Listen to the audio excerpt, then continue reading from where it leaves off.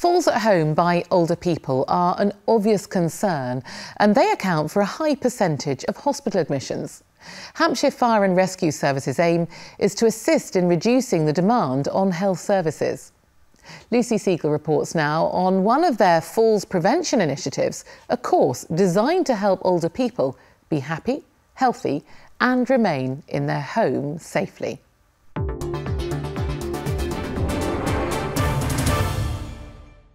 The 12-week course on offer here is the first of its type in the UK to be run by a fire service. It's free of charge for participants and it takes place in fire stations across Hampshire like this one. Hello Nigel, nice to meet you. Nice to meet you. This is very interesting, it looks more like a circuit training than a fire station. Yeah, so we're obviously here today with the steer course. It's a great opportunity for us to get people within the community into the fire station and working with our older participants in the community to get them to come here and run this unique course at the fire station.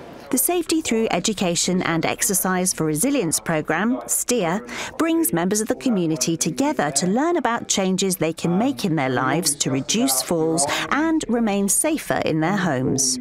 We know that the cost for acute demand in the health service or 999s in the fire service far outweighs that of prevention. As a fire service, we have trained people to deliver prevention messages and prevention activities. They're also trained in physical education.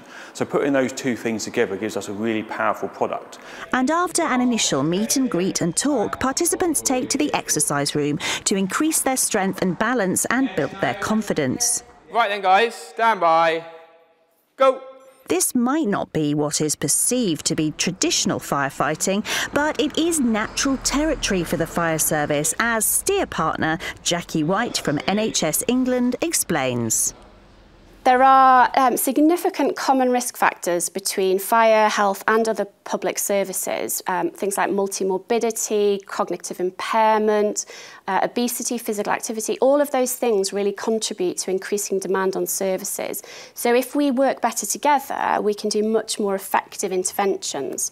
The work that we've been doing with the fire and rescue services across the country has really highlighted how effective they can be at identifying people at risk of falls. There is also a strong cost imperative, as an ageing population puts pressure on finite resources.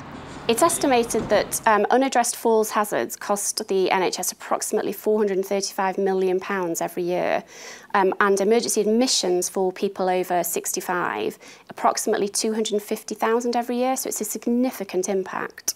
If we don't get serious about prevention in the NHS and with partners, we aren't going to be able to sustain the level of support we need to for people as they get older. It's difficult to believe it now, but 6 months ago, Alex tore the ligaments on her foot and ended up in a wheelchair, losing both her mobility and her confidence. I feel energised and I just love coming on the Friday. Can't wait to do the exercises, although they're quite strong, have to be to make you work your muscles. I think it does everything. We have the social side where we get together and meet each other. We have the presentations which have given us a lot of information. And we've had the exercises which have strengthened parts of us we didn't realise needed strengthening. So that's a thumbs up from the participants, but in order to fine-tune STEER and quantify its impact, data is being collected and evaluated. So far, the results seem encouraging. We can only speculate, we haven't got the data, but what is becoming apparent is that the fire service have an ability to target people who wouldn't normally engage with health services. They're able to get to people before they have falls and then engage them in a way that they are really excited and motivated and want to change their lives. STEER seems to be providing the type of positive life change that participant Alex can attest to. I will keep doing the exercises because it has given me back my life. I was an old lady. I don't feel an old lady anymore.